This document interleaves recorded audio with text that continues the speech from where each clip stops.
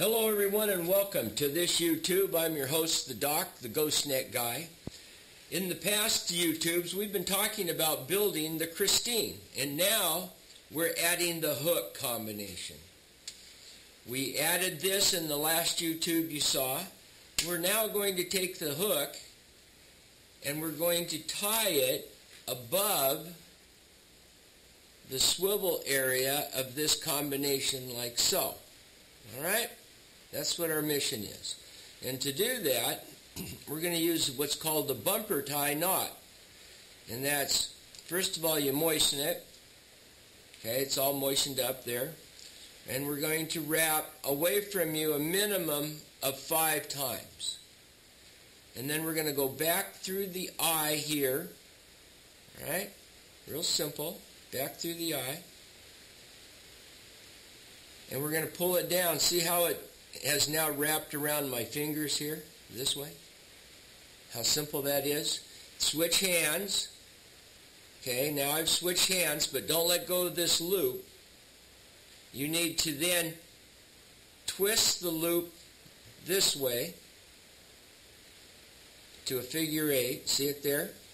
And then you need to manipulate your hands over and then open it to include the point of that hook and to include this mumble-jumble of a tractor, as we'll call it.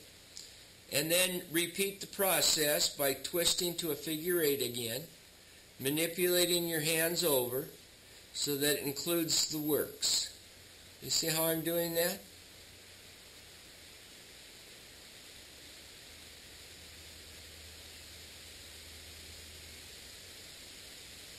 And you can do this as many times as you want. All right. Once you get her where you want it to be, you pull down, and there is your bumper tie. Right there. How neat and clean that is. And there's your mumble jumble of stuff.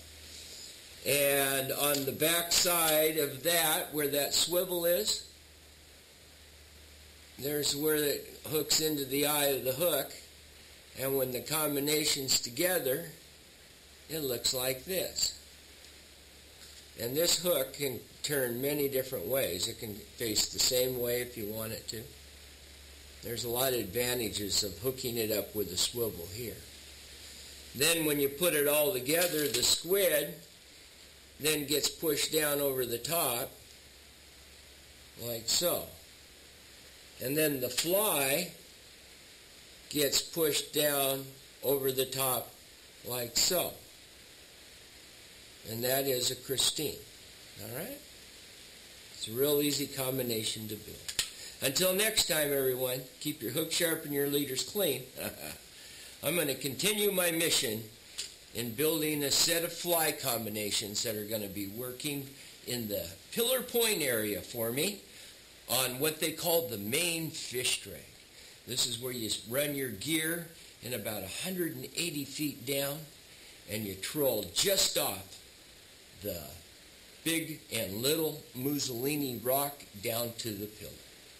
There's nothing better than having your clients aboard the boat wearing the Mustang 2403 cruiser suits, watching the easterly sunrise over the Cascade Mountains. Wow, what a shot.